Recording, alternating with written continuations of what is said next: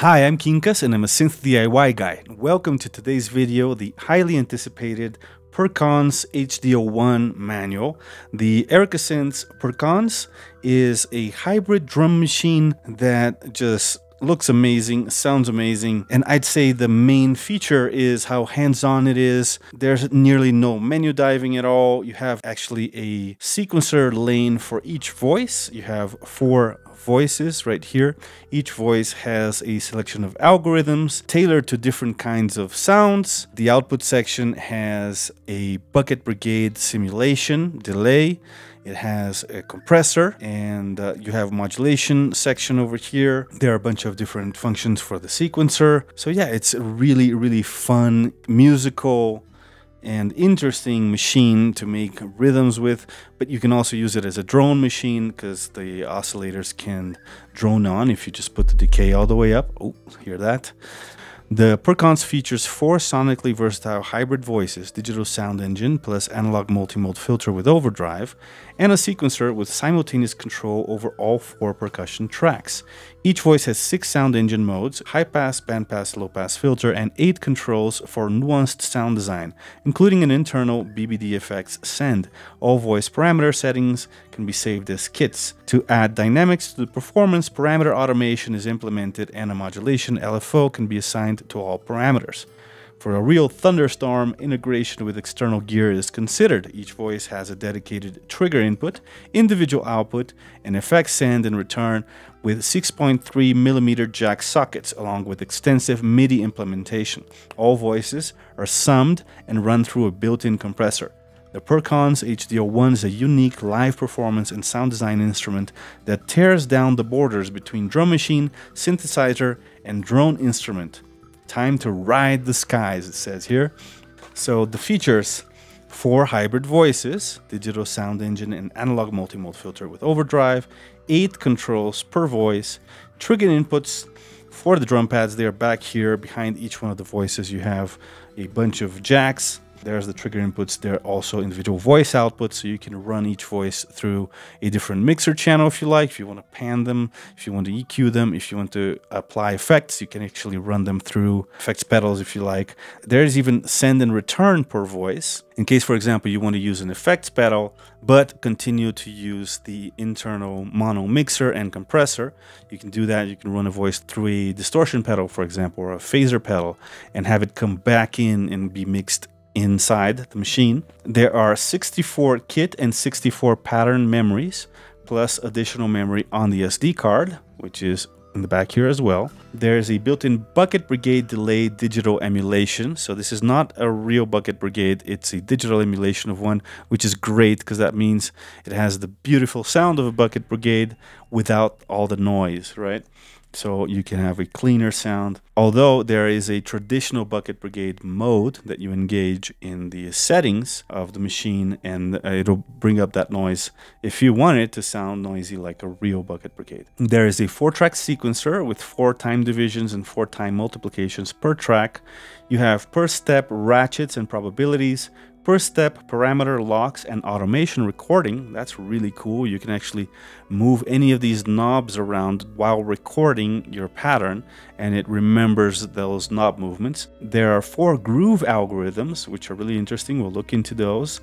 And there's MIDI in and MIDI out. The trigger inputs are really cool because you can actually use an actual drum pad to trigger these sounds, and I have one. We're gonna try that out later. So you can integrate this machine with an acoustic drum set if you would like, which for me is very exciting because I've been very into my drums lately. So anyway, what's included? You get the Perkons drum synthesizer, you get a universal 12-volt DC wall wart adapter, and you get this really nice user manual, a physical paper printed user manual, and it's nice and big letters. Everything is very easy to see, easy to find.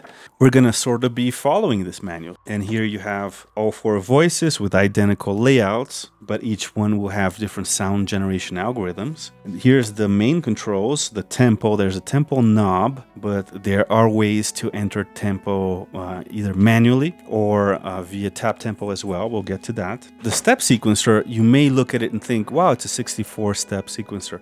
No, it's actually 4 lanes of 16 steps, right? Now, if you want to make a 64-step sequence, you can. There's ways to chain sequences together, but really this machine is made to be very immediate. I like to approach it in a very improvisational way, and 64-step sequences, you start getting into composition territory more than improvisation territory. And the fact that you can have random play modes, you can have different time divisions and multiplications, you can have ratchets, you can have probability, all of that adds enough excitement and variation and variety to your grooves that even just a 16-step sequence can become very interesting and non-repetitive. So I actually think the best way to approach this machine is accepting that it's only 16 steps, and the fact that you have all 4 sequencer lanes available simultaneously makes it very easy to interact with and program in live situations. You don't have to be pressing buttons to change screens and select which instrument you're programming. You can actually even just program all of them at once.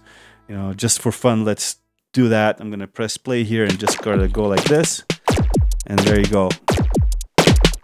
Already we kind of have a beat going there, and that's fun. Already, let me show you the first thing that you can do. These are the main trigger buttons. You can actually trigger the voices by just hitting these 4 buttons over here. And you can also use them for different functions, like for example, the clear. So we're gonna clear all of these that I just recorded so we can start again. Very easy.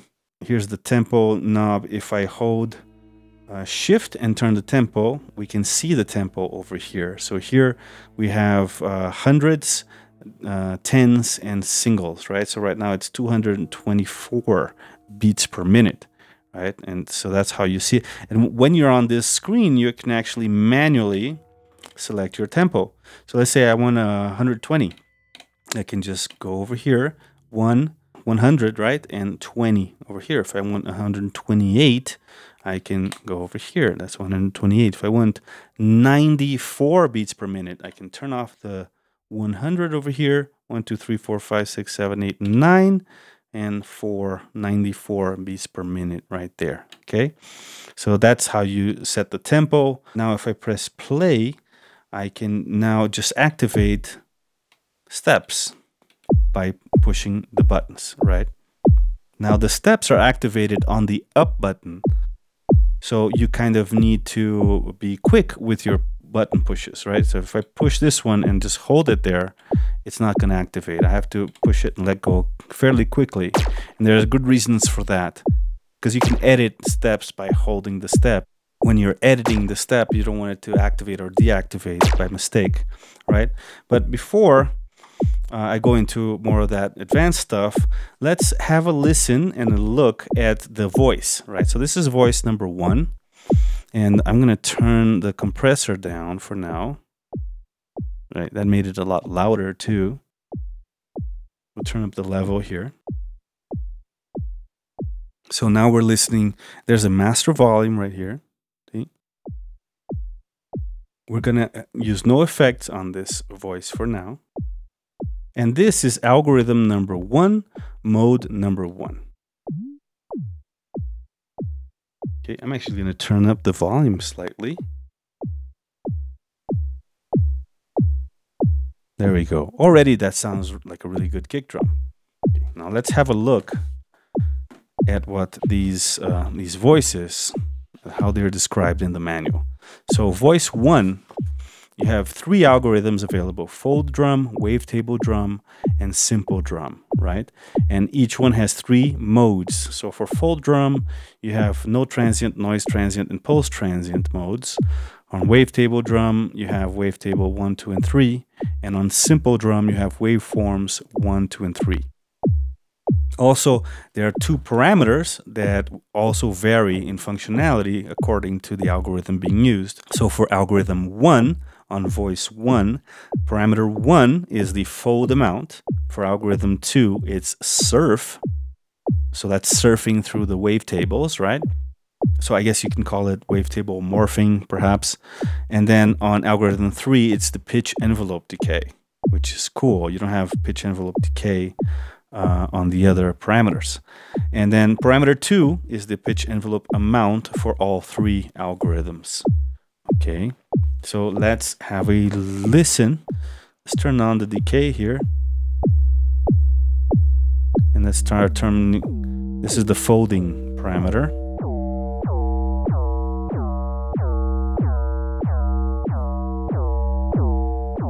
And this is the pitch envelope amount. So right now, there's no pitch envelope at all. And here's the filter. Right now I have it set to low pass, but you can also use it in band pass. Or even high pass. And you have a drive. Right? Let's turn the drive down. We'll put it back in low pass and open it up for now. So if you want to use it as a drone machine, all you have to do is turn the decay all the way up. Right? Find your note. And start playing around with the folding parameter, which you can record. And I'm gonna skip ahead a couple of steps here and just show you right now how to record motion. You just hold the rec button over here and move. Now it'll only record for as long as the pattern lasts, so only the 16 steps of the pattern. So if you're doing like longer droney kind of stuff, maybe turn the tempo way down, and that'll give you more time to play around with knobs while recording the motion.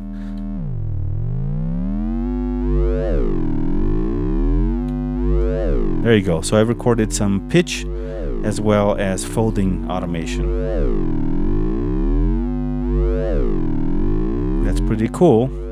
I can record some filter cutoff. And now we'll turn decay again, and let's add some pitch envelope.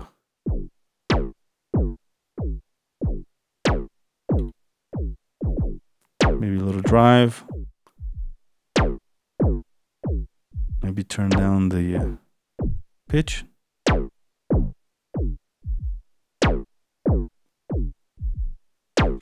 All right, so that's so let's say I want to erase that now. Well, I hold clear. I've turned off, and I can now trigger the voices, and everything's back to manual. Right? Right here, that's pretty spanking kick drum already.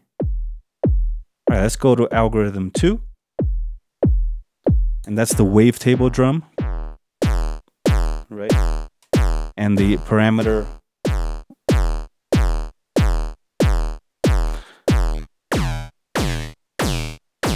parameter 1 is the wave folding, the wave surfing.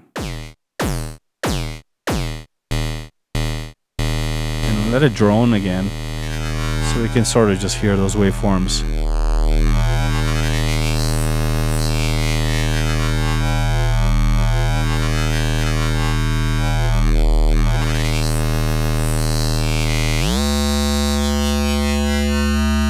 Turn off the drive, down the level a little bit. Very cool, right? Now let's hear the second wave table.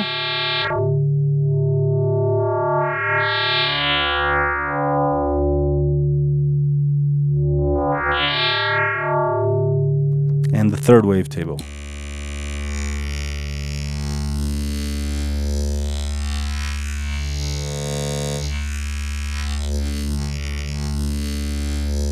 Sounds great. So already as drone machine, remember you have 4 voices to play with, so this could be like maybe your bass drone, and then you can do something else with all 3 voices and record motion on all of them, and perform physically turning knobs, and even use the delay and whatnot. So very cool. Now let's go to algorithm 3, and that's the simple drum. And here the modes are the different waveforms. So here basically we have like a sine wave, right? And this sounds like a saw wave, and this is like a square wave. Okay? All right, so let's go back to using, and here we have the pitch envelope time on parameter 1 and pitch envelope amount on parameter 2.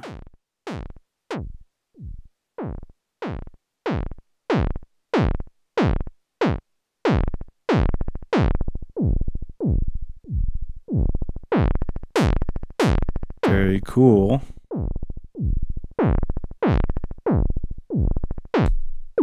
Go back to that sine wave. Punchy. Very punchy sine wave. And it's nice that on this one you have the pitch envelope time as well as the amount.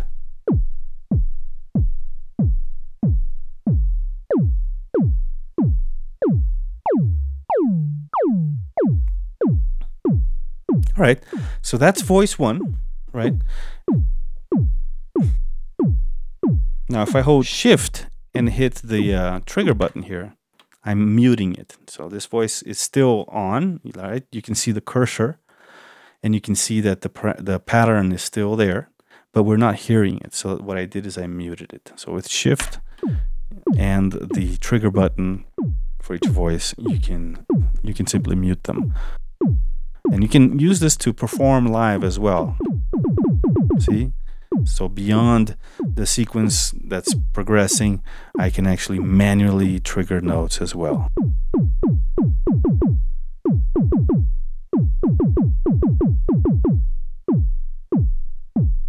All right, so let's mute that and let's have a listen to voice 2. And we'll look at the manual. Voice 2, next page. The 3 algorithms on voice 2 are fold drum 2, wavetable drum, and complex drum, right? And the modes for algorithm 1, which is fold drum 2, let's stop this for a second so I can talk, are no transient, noise transient, and pulse transient. So these are the transients that get added to the sound.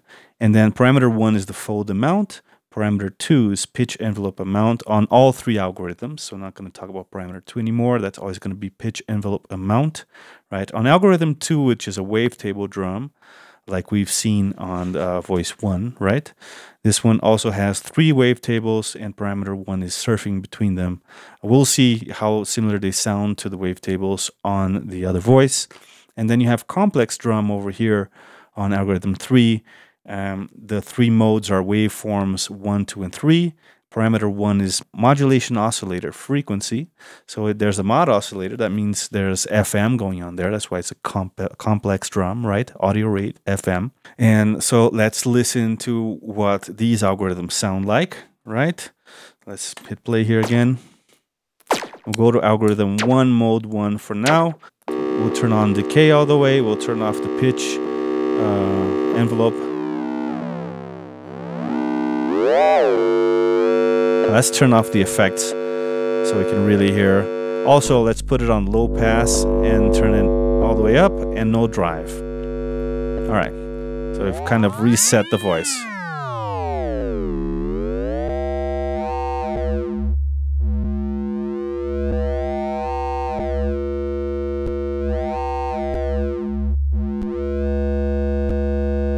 This is the fold drum.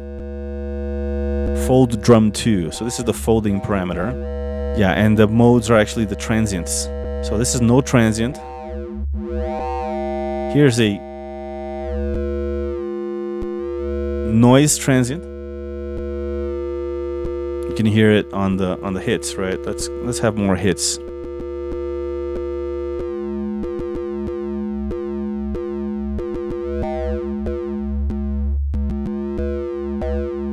And here's the pulse transient. So it gives you this attack.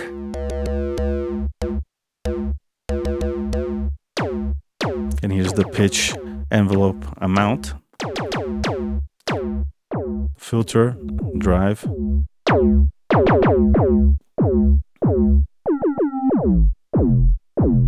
Very cool. Now let's turn off the drive, turn up the filter, turn off the pitch, envelope again, and let's go to algorithm 2, which is the wavetable.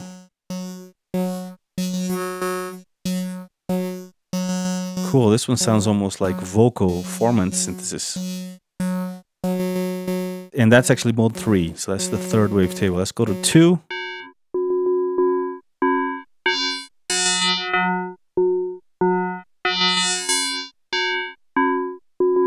And wavetable 1.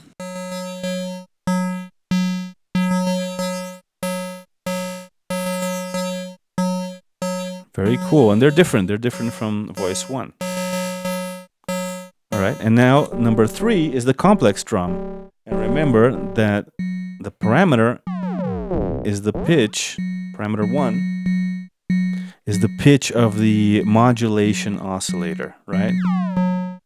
The frequency of it, rather.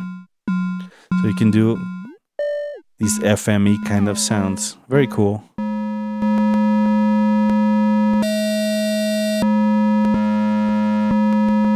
And you have 3 different waveforms which are available at the mode switch.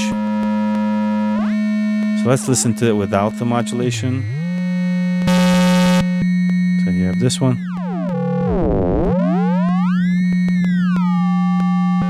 And this one. And this one. That's pretty harsh.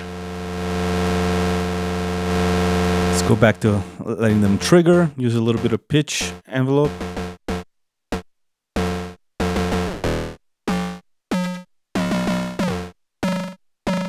Little filter, little drive, good effect. And here's the bucket delay, bucket Brigade delay. You have the time here. There's long mode and short mode, right? So for like quick slapbacks and Karplus Strong type ideas, you use short.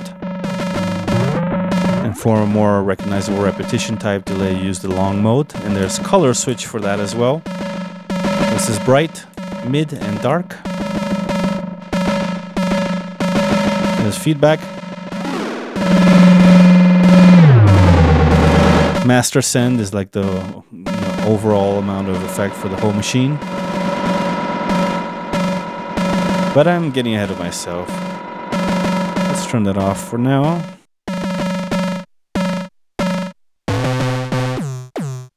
And that's been voice 2. Let's mute that. Remember, shift and the trigger button for that voice, mute it. And now we're going to trigger voice 3, which, as you can tell right now, it's tailored for snare kind of sounds, right?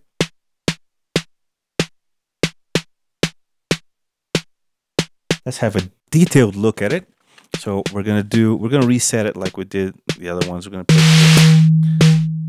no drive, low pass filter with the cutoff high, no effect send. Both parameters all the way down, algorithm 1, mode 1. And we'll leave decay all the way high so it's droning for now. Okay, and let's see what voice 3 has for us. And the 3 algorithms are resonant drums, slap, and Karplus.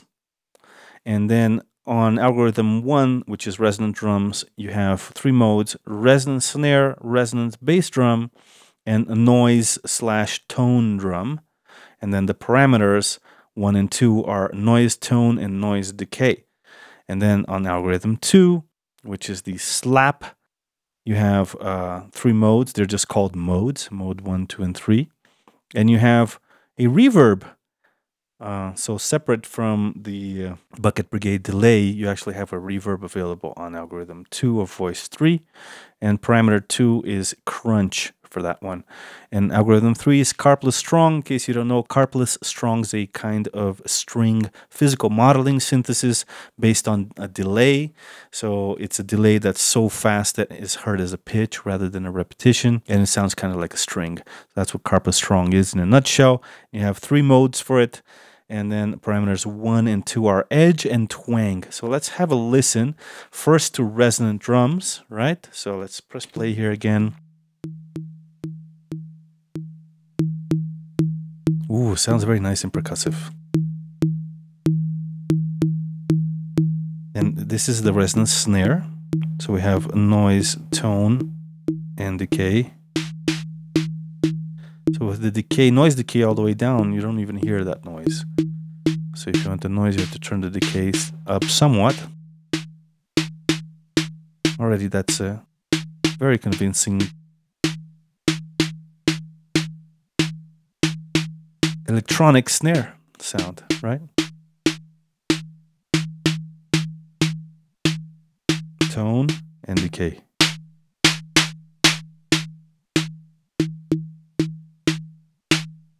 Right. Mode 2 is resonant bass drum. Very nice. And again, you have noise, tone, and decay.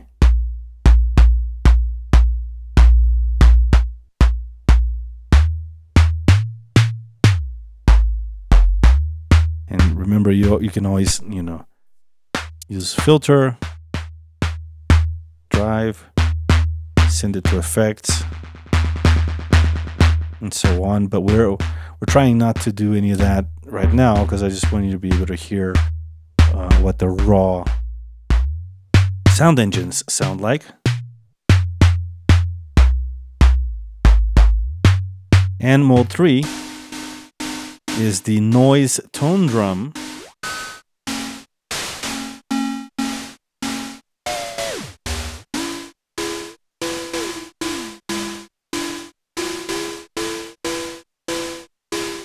I actually think parameter 2 is doing something different here rather than noise decay.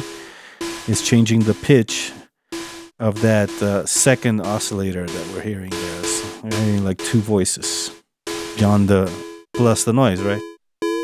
Yeah. So that's what parameter 2 is actually doing. The manual is not correct here. Parameter 2 is changing the pitch of the second oscillator.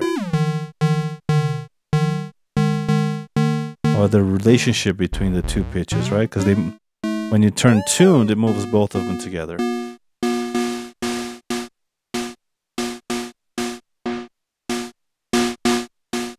Very cool. Now let's go to algorithm 2, which is the slap, right? Oh, and here we can hear that reverb, which is parameter 1, right? And here we have, oh, look, it gives you a repetition. The decay. So that's like a clap. It's called slap, but I'm thinking of it more like a clap. And here the pitch is more like a filter, see? Parameter 1 is the reverb. Parameter 2 is a crunch. It's like a distortion. So this is like a clap kind of a.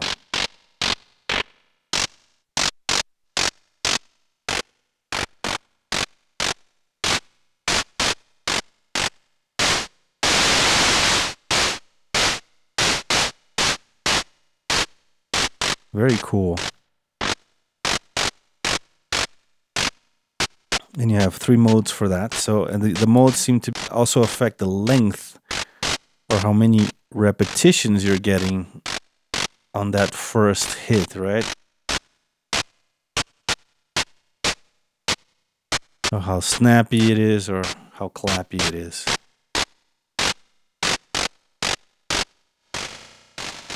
And the reverb can get pretty intense. Very cool. And moving on to algorithm 3, which is Karplus Strong. See, it's like a string being struck, right? And here we have edge and twang.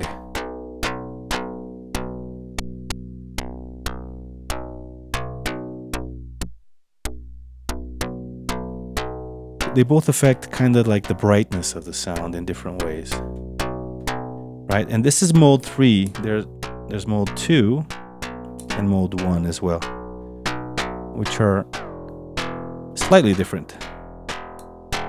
2, 3. No drive. Here's the effect.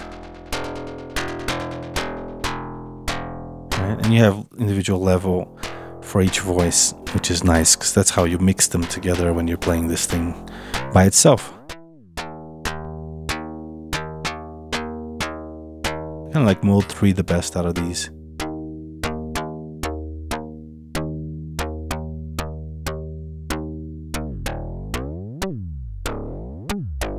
It's very nice. Maybe bandpass filter on this one.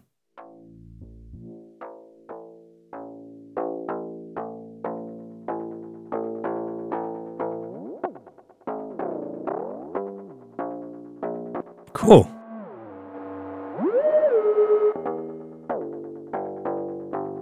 All right, let's mute this voice as well. So remember, shift and the trigger button, the voice trigger button. I think that's what it's called. Or maybe I'm making that terminology up. All right, let's have a look at voice 4. You can tell it's tailored for hi-hats, right? So there's infinite possibilities. There are infinite possibilities within each voice, but they are kind of tailored for specific sounds that you would use when making beats, right? So it's not so hard to dial in just a nice beat. Even though you can push it beyond that, it is clearly made for beats. So let's again have a look at voice 4 in the manual here so we can really know what it's doing.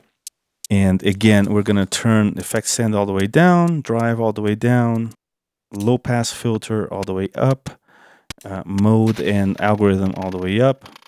And interesting, this one seems to have some kind of effect going on as well. Okay, so stop for a second. Let's look at algorithm 1. That's called the noise hat. There are 3 modes, which are white noise, metallic noise, and pulse stack noise. And then you have envelope amount and attack. All right.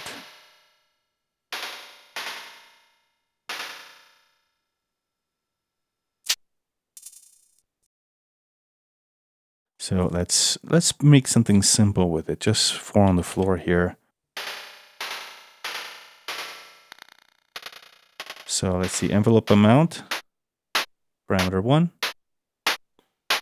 and attack is parameter 2. Cool. So this one can give you almost like a brush, kind of a scrape, right? It's the only one that gives you, and not a sharp attack, gives you the possibility of a soft attack, right? And again, the pitch here, the tune, is more of a filter, like a tilt filter. Since this is noise, it's not really affecting a pitch per se, right? And the decay again can give you long decays and even drones.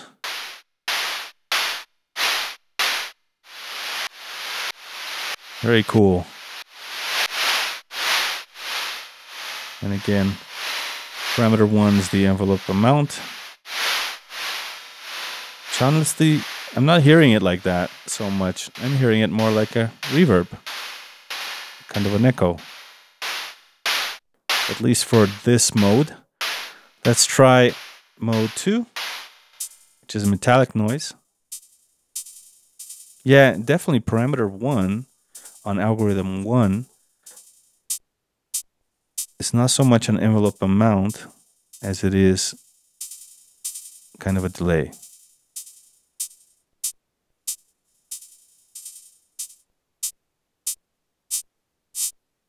Parameter 2 again does the same thing, which is the attack.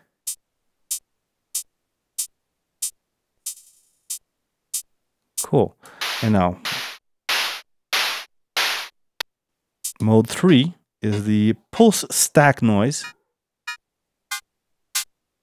This is algorithm 1, noise hat, and this is mode 3, pulse stack noise.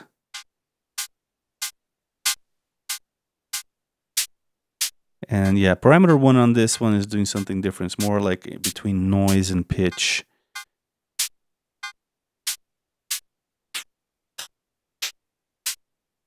And it seems like the tune parameter is kind of a sample rate. See, here you have a higher sample rate. And here it starts kind of degrading it. So cool, you can dial in Very interesting sounds that way. And again, here is the attack amount. All right, let's move to algorithm 2, which is noise tone. Right.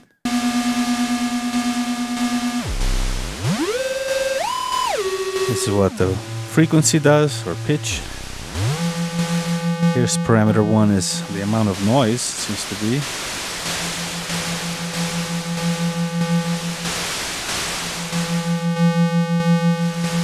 Parameter 2, again, seems to be the spread of pitches. So you can get a pitch that's very close to the main one, or you can get an interval, see? And then you can add noise to taste with this one. Very cool. And that's mode 3. Mode 1 sounds like this.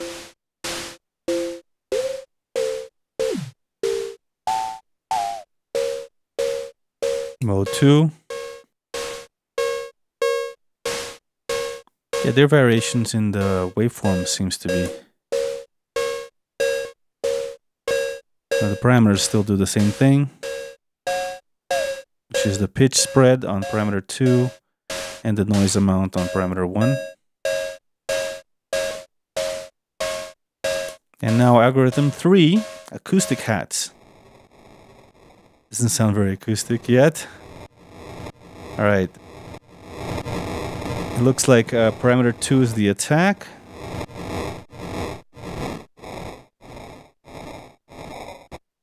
And we have closed hat, open hat, and ride, right? And parameter 1 is the sample rate, right? So that's why we were hearing it very degraded, because we had the sample rate all the way up, which actually is down, right? You're downsampling, so to speak. Let's turn up the volume a bit.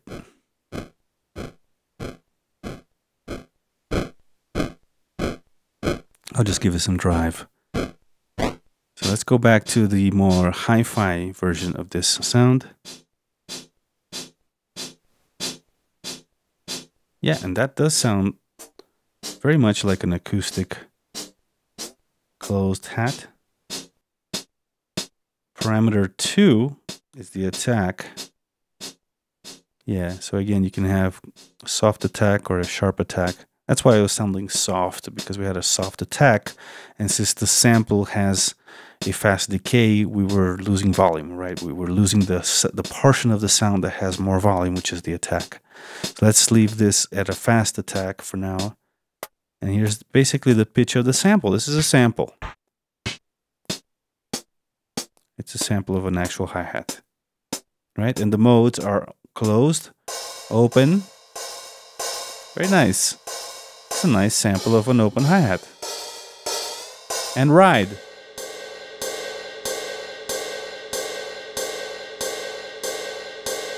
Wow, very cool ride cymbal sound. And you can tell it's actually a sample. Sample rate. Attack. You can almost use this for kind of a ducking effect, right?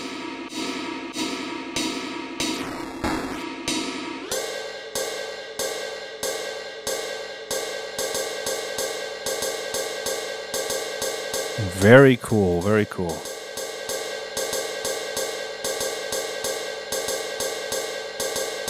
Hey, let's open up the other voices and hear what this crazy pattern sounds like.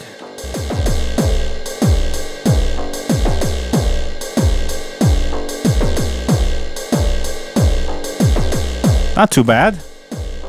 Pretty cool.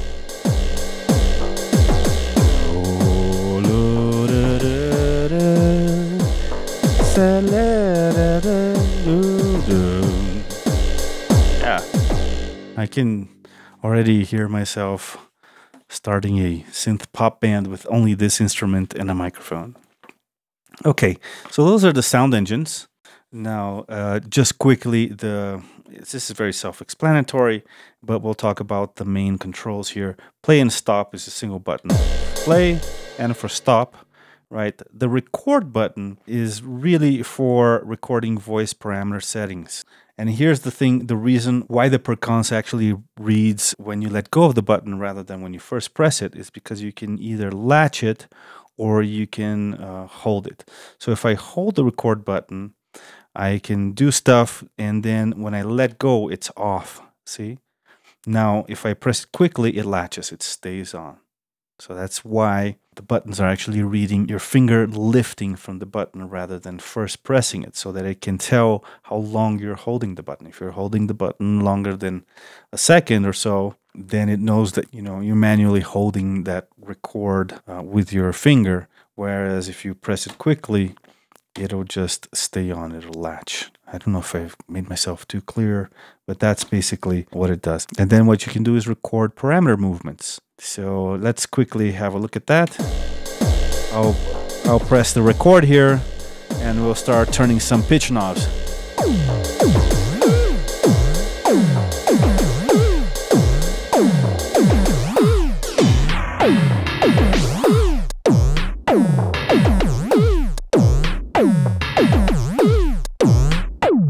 Some decay knobs as well.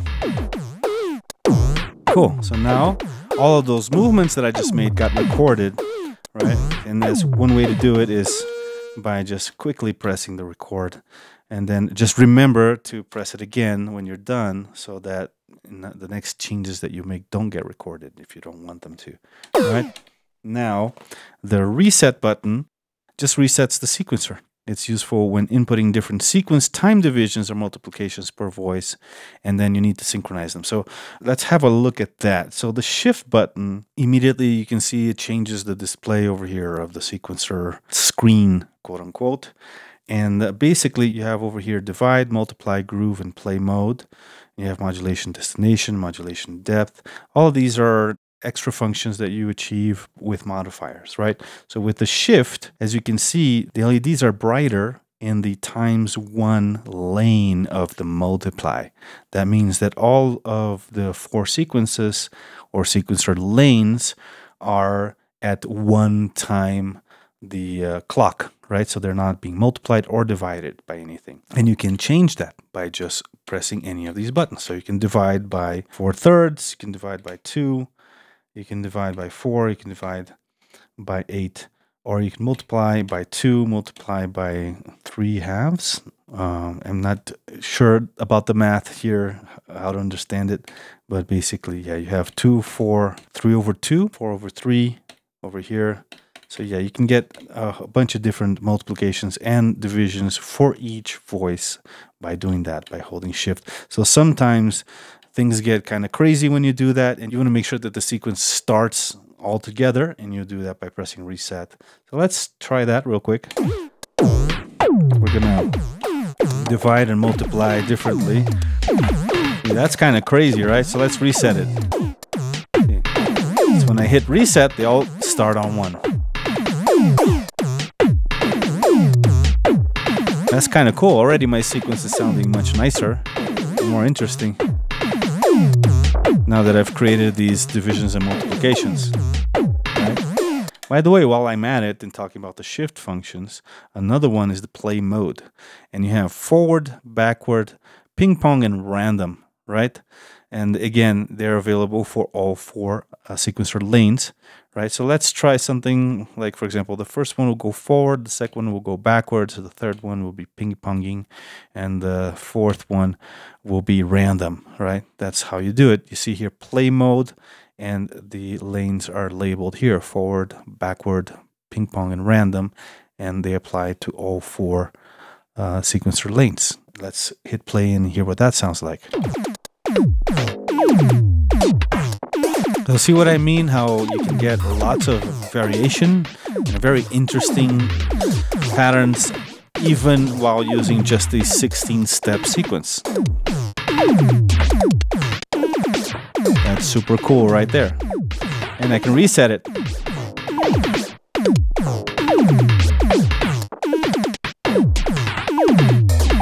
Very cool.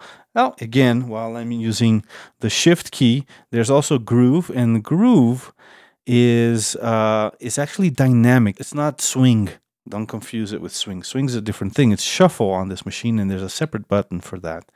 And you can set the shuffle on each lane separately, or all together the same amount, right? By holding the shuffle and then using the strips here to determine how much shuffle you want. So let's hear that. All right, let's go back to everybody being forward and everybody on one-time division, right? And now we can give it a shuffle just so you can hear what the shuffle sounds like. See? So that's basically the swing. You get closer and closer to a triplet subdivision the more shuffle you get. Instead of a straight ta ta ta ta ta, you get ta ka ta ka ta ka ta ka ta ka ta ka ta ka ta ka ta ka ta, right? A little faster.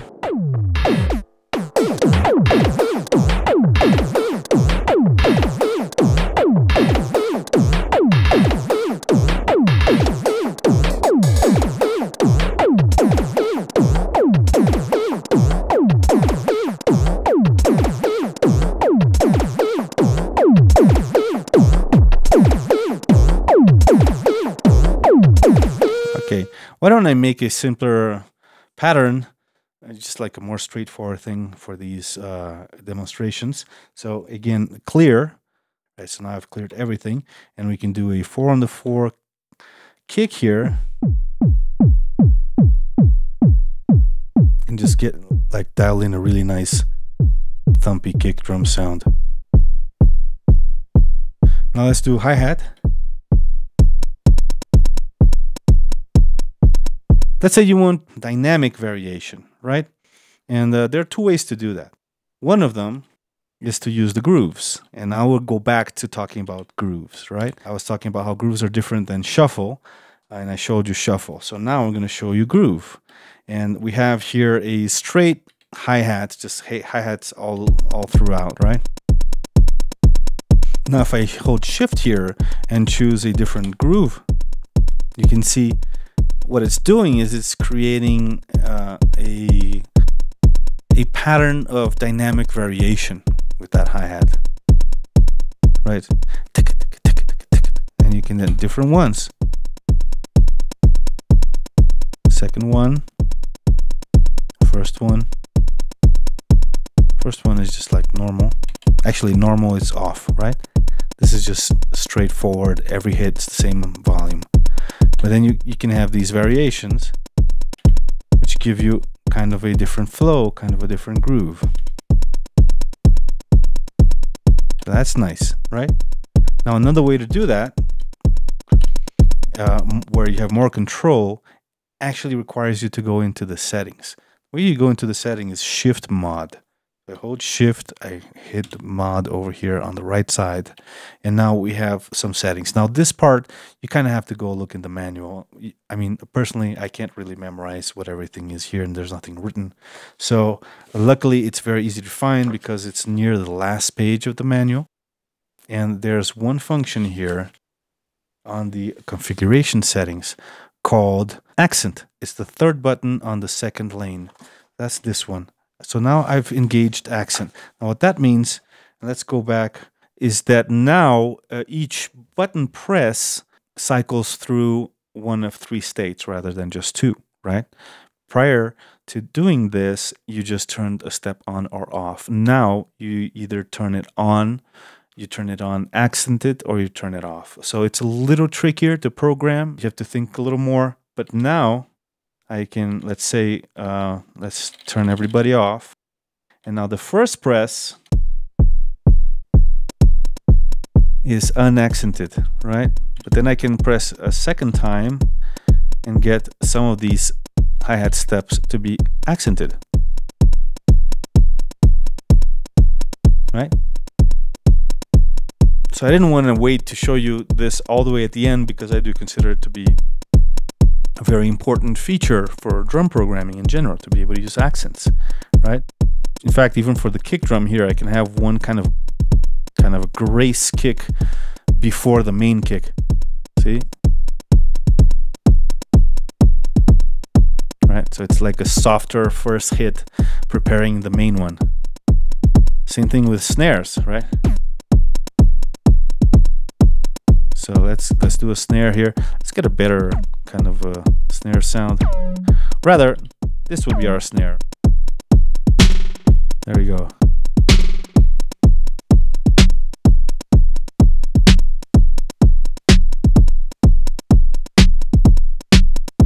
So we have a strong snare on the 2s and 4s, and I can have a little grace note snare, kind of, right? And you can tell the pitch is also a little bit lower, not just the volume.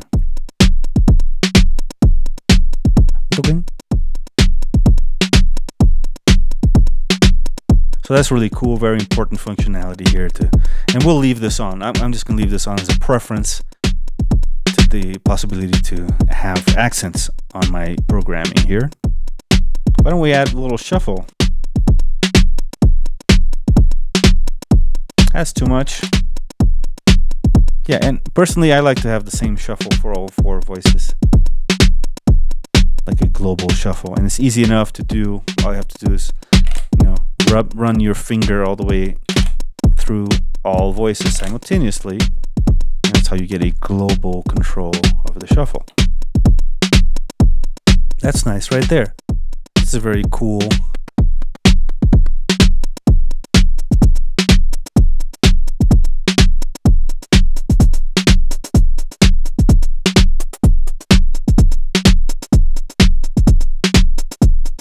Let's use a high pass on the hi-hat here.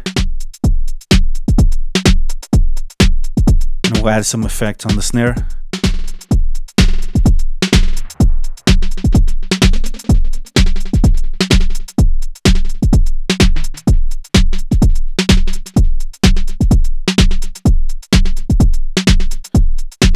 Nice.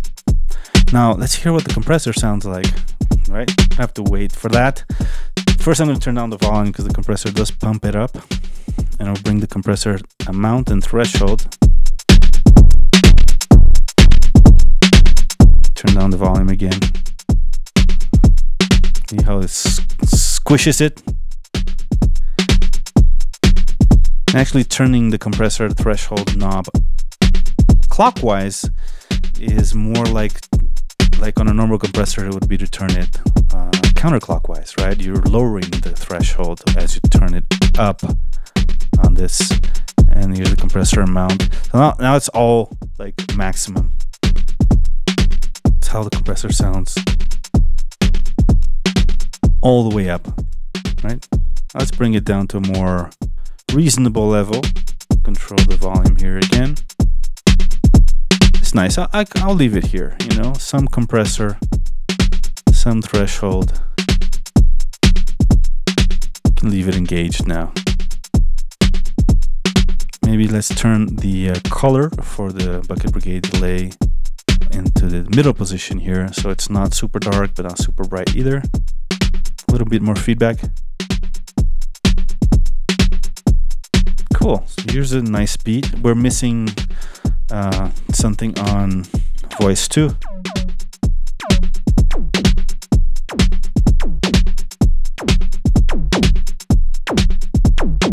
I like that.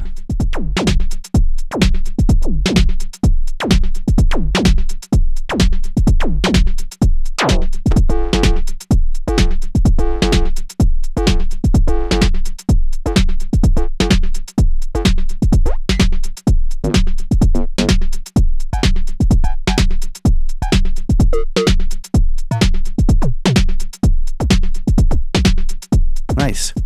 All right, this is a cool beat. I like it. Now, I like the beat and I like the kit. I want to save them. I want to be able to call them again, recall them once I turn the machine off tomorrow, you know, or at a gig. And that's very easy to do. All you have to do is go to pattern here. And here you will see all the patterns that have been saved in the machine. Right now I haven't saved any of them. I actually did a full factory reset before I started this demo or this manual. So the way you do it is hold rec and then hit one of the slots, and now it's saved on there. Now remember to do the same with kit, right? So I pressed kit now, And again, this will show all of the kits that have been saved on the machine. I like to kind of keep the kits and patterns as sets. So I'm going to save the kit that goes with this pattern in the equivalent slot, the first slot again. So rec, and there we go.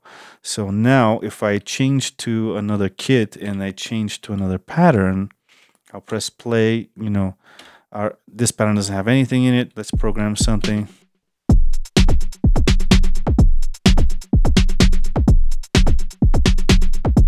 And now let's change some parameters of the voices.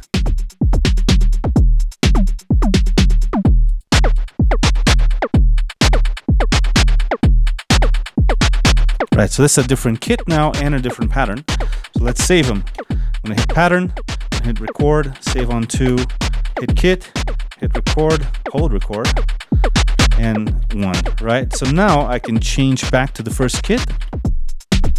So this is pattern 2 with kit 1, right? And now I can go to pattern, and now I'm back to that first pattern, right? And you can see it also recalled my shuffle setting, which the second pattern doesn't have, right? Now let's hear what this pattern sounds like with the second kit. Very nice as well. All right.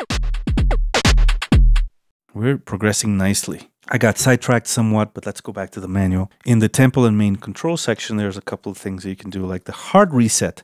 Hard reset is a reset that will ignore the internal clock. So let's say you're playing along to a recording or a drummer, and you need to reset it right at the 1, but you know there's not a common clock. By holding shift and reset, you now have a bunch of functions available on these buttons over here, on the trigger buttons, right? The first one is the hard reset. So let's try that. I'm going to hold shift and reset, and now this button is my hard reset.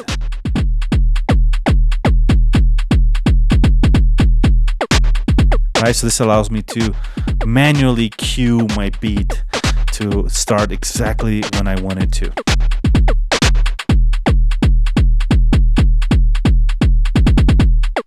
Right, that's a very cool function right there. Now you have a tap tempo, which is the second button. So again, let's say you're trying to sync to something that's pre-existing, you can tap tempo to it.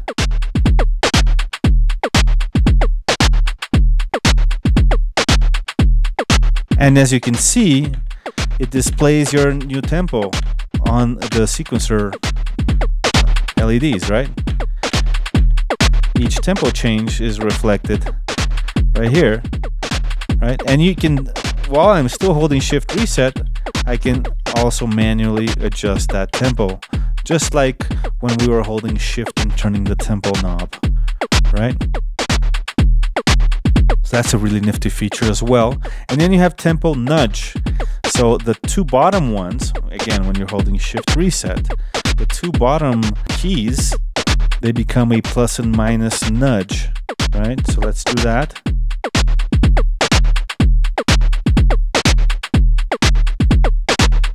So I'm slowly moving up and or down.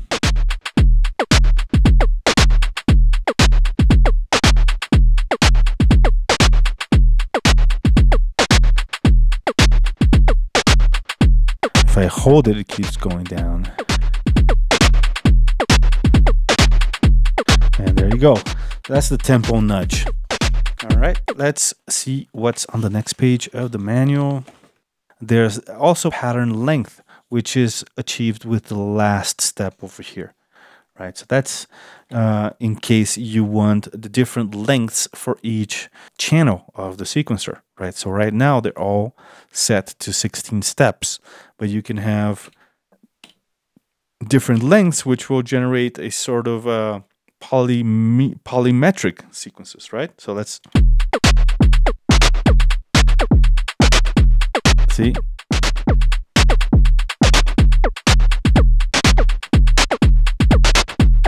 So that's another way to add interest and variety to your pattern, because if they have different lengths, they won't cycle through and repeat always the same.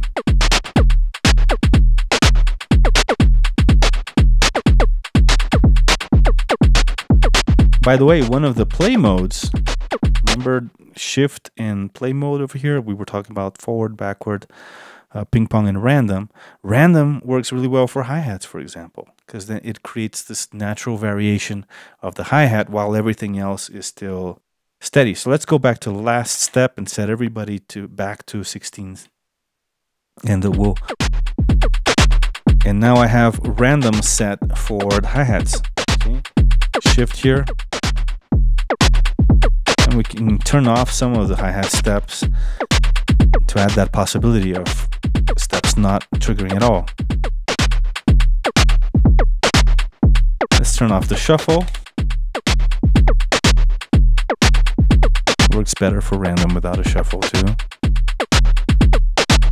So that's another way to add interest and variety to a repeating pattern. You use random play mode maybe for just one or two of the voices, and that way you have, some of the voices are consistent and you get that feeling of just a moving beat, but you have one or two that are varying randomly, and that gives you variety and motion. So cool. So that's mastered pattern length. Clear all patterns and automations. We already talked about that. I've already showed you how to do it. By pressing Shift plus clear plus the corresponding tab key, only the recorded parameter automation will be cleared. Now, this is important. Let's say you like your pattern, but you didn't love the motion that you recorded. You can erase only the motion by holding Shift and clear, and then the corresponding tab key over here. So let's do that. I'm gonna automate the pitch of the kick drum. So I'm gonna hit record here.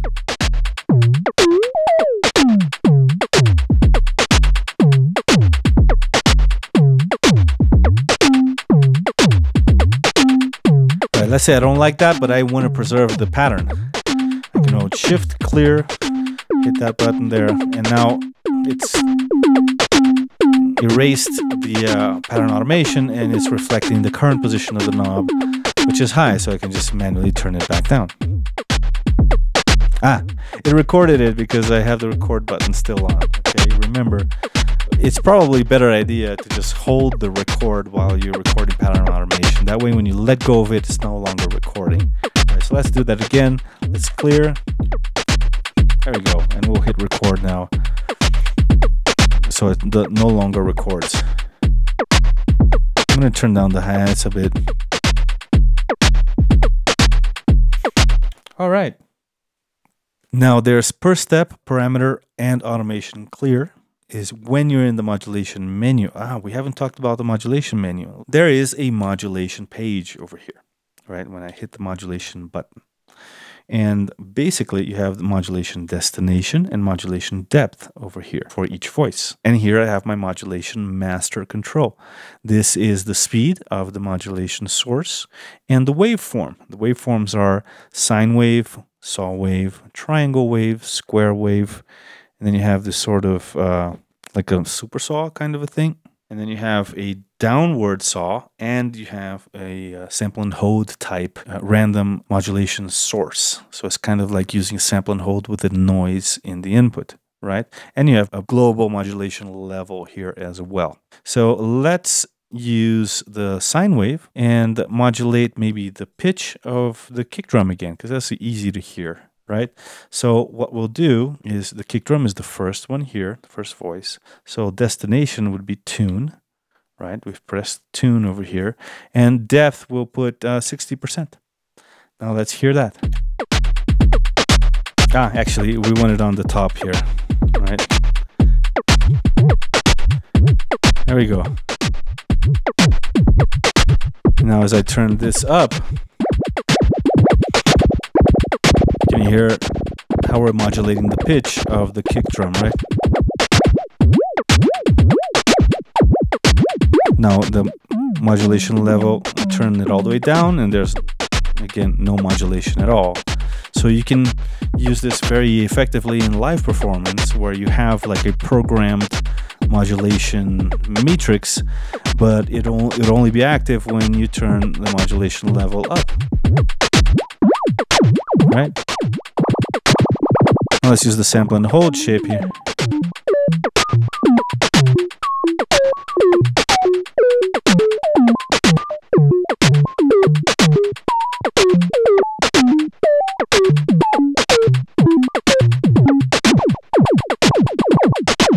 is that downward saw, right?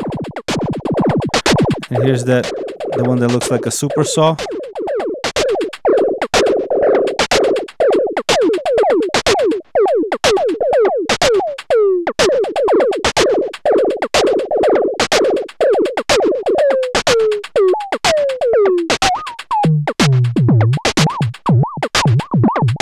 Square wave, triangle wave, and you can apply this to pretty much anything. Right, let's see what all parameters you can apply modulation to, all the destinations available. You have tune, well, basically all 8 parameters, right? You have tune, decay, parameter 1, parameter 2, frequency of the filter, drive, effect send, and level. So you can affect the volume, the overall volume of the voice, how much of it is going to the effects.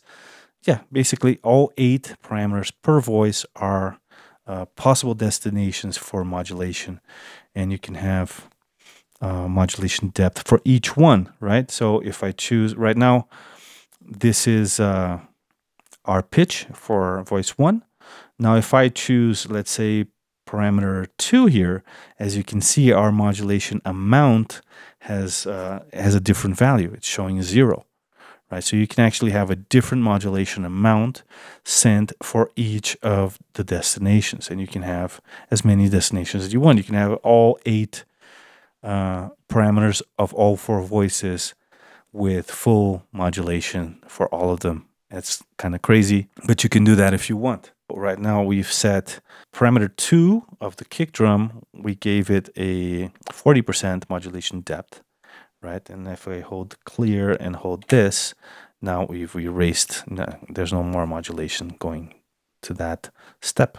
Now, yeah, we've already been using the step sequencer. We've been using it in step programming, which is the most obvious and straightforward feature. It's just entering trigger like most drum machines and groove boxes, like we've been doing, just pressing buttons, right? Now there's tap programming, and the way you do that is by holding the rec button and then using the tap buttons over here. Let's make a new pattern. We're going to go into the pattern menu here. We're going to choose one that is available, get out of the pattern menu, and let's give ourselves a 4 on the floor, just as a kind of a metronome, and then we'll manually enter the other voices. Oh, it still has that modulation there. I'm just going to turn it down on the main one here. And now I hold rec and we'll do hi-hat.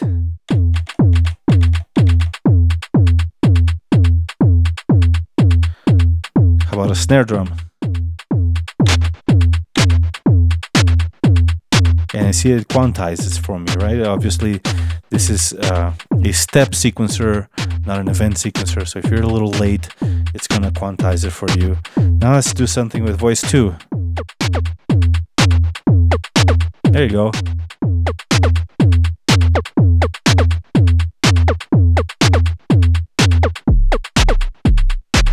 Right, so if you're that kind of person like me who likes to actually play the drum machine and not just program with steps, you can do that very easily with this.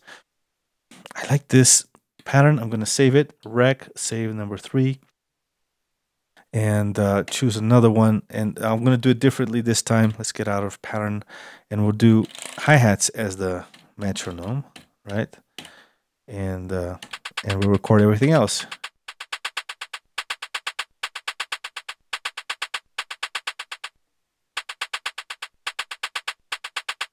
I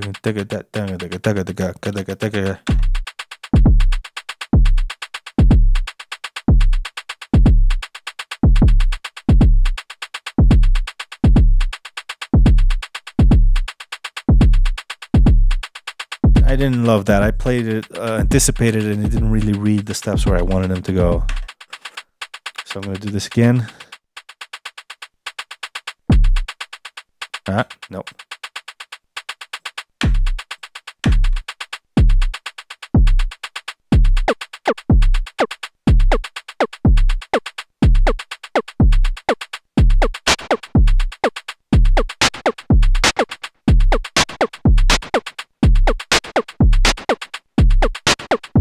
Now, if you don't love how it ended up, you can fix it manually. There we go. I want a different kind of snare sound. There we go.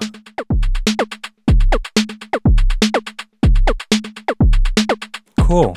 So I like this pattern. Let's save it. Now I changed the kit too. So I'm gonna save a kit to the same slot on the kit page. Right? And now this kit slot is empty because I was using the same kit as the previous pattern for the pattern that went there. Right?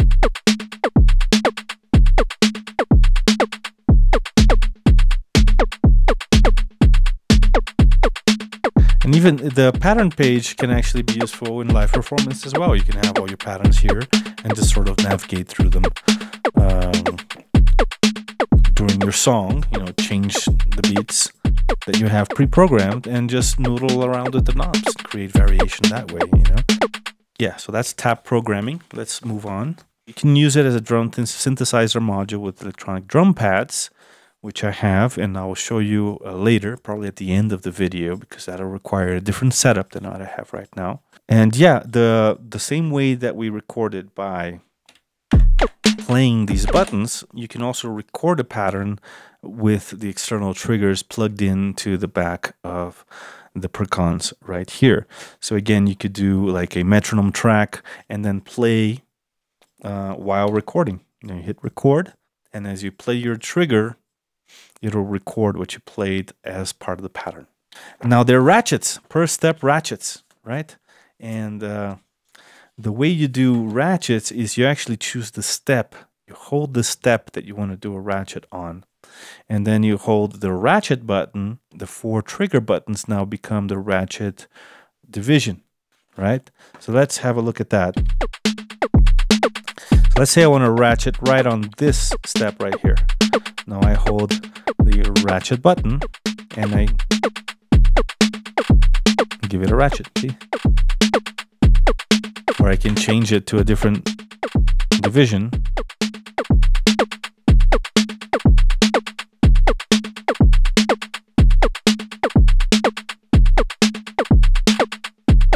Very easy to do ratchets on this thing. Yeah, ratchet on the snare there.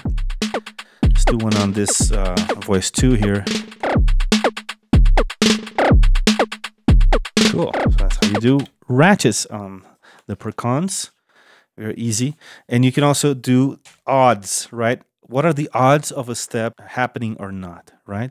So that's another way to add variation to your beats so they don't always repeat every time they cycle through.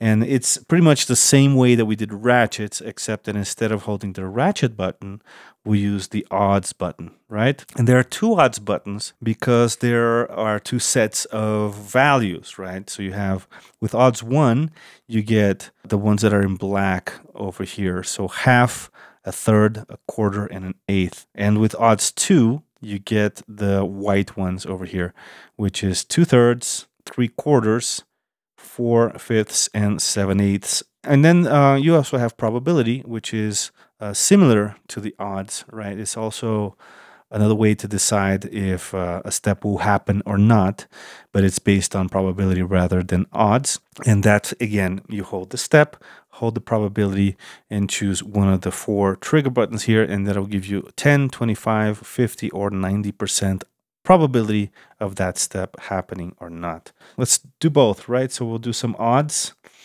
I'm going to hold this step. I'm going to give it a 1/3 odds of happening. And this one, I'm going to give it a 7/8 odds of happening. And then we're going to, our second kick drum, we're going to give it a probability of 50%. Let's play that and we'll hear how the pattern will vary over time.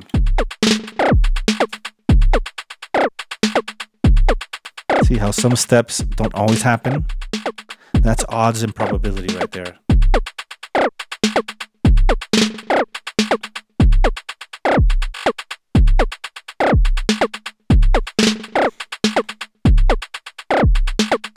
Very cool. Right. Yeah, there are a couple more things. I'm going to go pick up my girls from school. I'll be right back. Okay, I'm back. So where were we? Per step parameter locks. So you may want to design hi-hat track with closed and open hi-hats, and specific steps need a longer decay.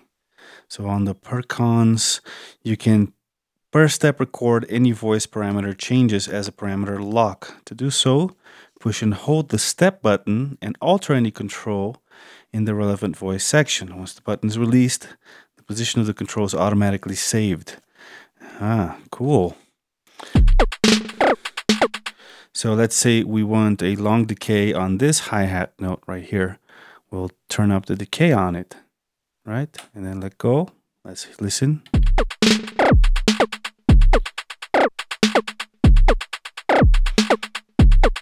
Maybe we'll hear it better if we do it on the kick pitch, perhaps. So I'm going to hold this kick, turn up the pitch there, let go, and... cool. That's cool. That was too much. Let's make it not so high. Right there.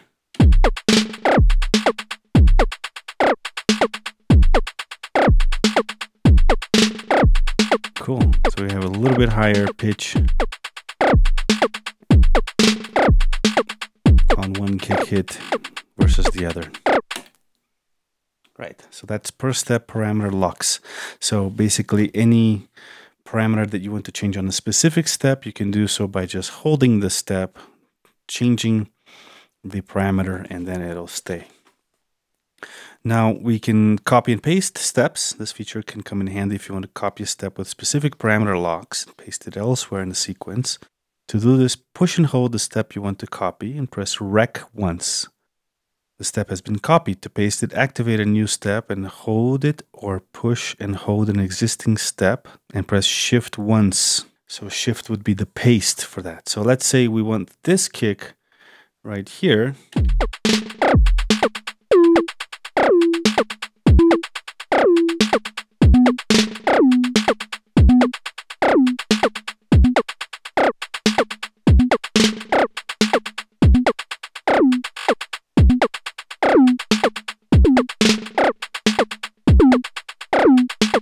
What we'll do is we'll hit this step, hit record, and then activate another step and press Shift.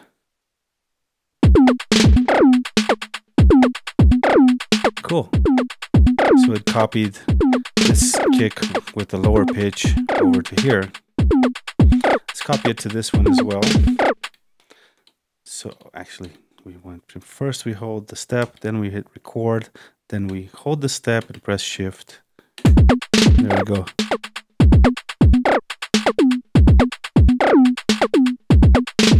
So now we have these three are identical steps because they were copy and pasted from the first one. Very cool. Step, copy, and paste.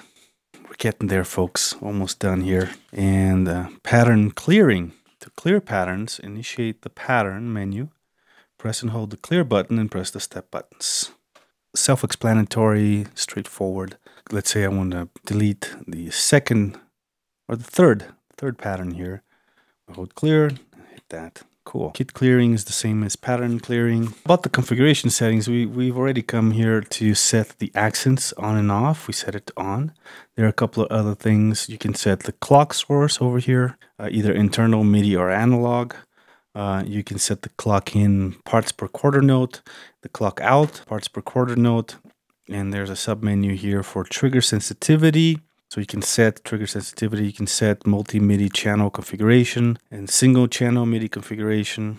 MIDI mode can be single or multi. MIDI clock out can be on or off. MIDI continuous clock on or off. MIDI through on or off. MIDI sequence out on or off. MIDI CC out on or off. Pot catch on or off. Kit link on or off. That's for the kits to be linked to the patterns. And smooth parameter recording on or off. That's nice to have like a glide between different settings as you record parameter automation. And the vintage bucket brigade mode, right? You can choose that rather than the normal bucket Brigade mode, which is clean. You can have the vintage one, which is noisier. And holding these two buttons will give you a factory reset. And the way to get into configuration settings I've mentioned already, but it's basically Shift and Mod, right? So right here, these are the ones you'd hold to do a full factory reset. We don't want to do that right now. And that's it. The only thing left to demonstrate will be using an external trigger. All right, so for the last demonstration of the Perkons, I'm excited to try this out, is using a trigger pad. And this is a special trigger pad by Yamaha that has 3 zones. So I have one rim, another rim, and the middle here. And yeah, you can't plug this directly to the Perkons. You actually, for the Perkons directly, you would need to use individual pads with individual outputs. But I happen to have a module by Vasky over here, and video coming soon about this module, by the way, that splits a 3-zone drum pad into 3 trigger outputs. So I can actually use this this awesome Yamaha pad that's normally set up with my acoustic drums over there. And yeah, I'm excited to actually try that out as well. Eventually, at some point, playing my acoustic drums and triggering sounds from the Perkons directly within the kit by using this pad over here. But for now, I just want to demonstrate how you can do it. So in the middle, I have the kick. Yeah, I have the snare on one of the rims here, and then voice 2 on the other rim.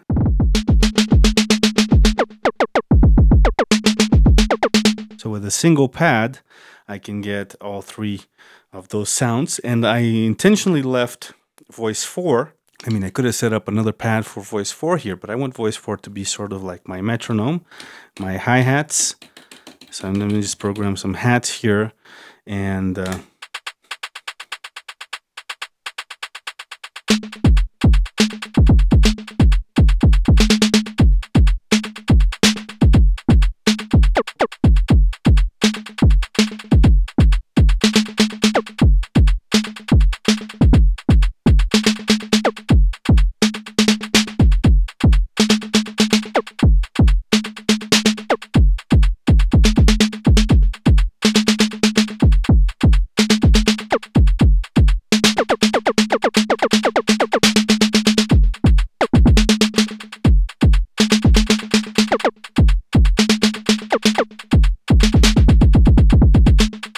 of course, I can switch those around. Maybe I want the snare to be in the middle, right? And have the kick on one of the sides instead.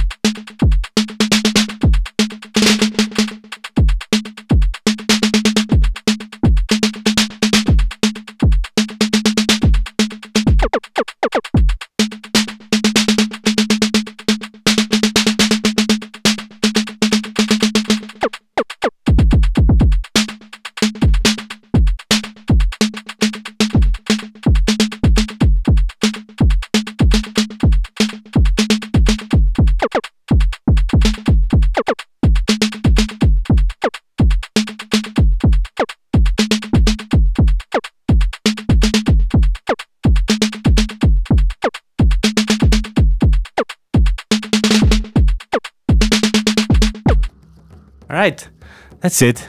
Hope you liked the video. Hope you liked the Perkons. If you have any questions or comments, comment down below. See you soon, and stay noisy.